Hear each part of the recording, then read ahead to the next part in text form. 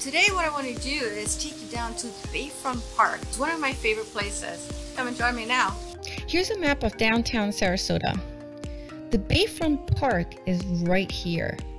Because I'm coming in from the south, I'm going to be driving up Bayfront Drive. I'm going to make a left right into the parking lot. There's plenty of parking right here. Let's head over.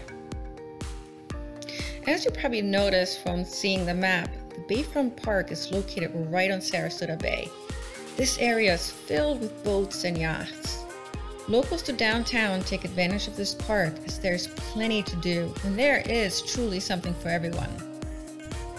There are many park benches to relax and take in the view, and the views are spectacular. You can see sailboats gliding by, the Ringling Bridge in the far distance, of course Sarasota Bay and the docked yachts, and if you're lucky, you may even see a group of dolphins swim by. Want your own private space? Hang a hammock up and enjoy.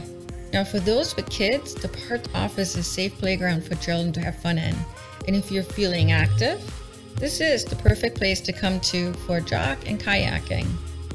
The park can easily be walked on the promenade that goes all around it. You can also walk through the lawn.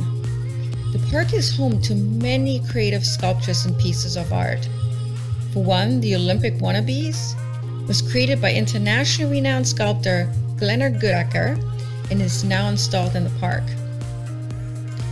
The Amphilos, a double spiral steel sculpture, was created by Richard Beckman, and to me it's great to use as a frame within a frame, in other words, to frame a specific view. One of my favorites to see in the evening especially is the Fountain of the Dolphins. The fountain has 4 bronze dolphin figures. It was donated by the Staten Island Borough President's Office and sculpted by Stephen Dickey. Now, to end your visit, check out O'Leary's Tiki Bar and Grill for food and drinks. I hope you enjoyed this video. To see more like it, subscribe.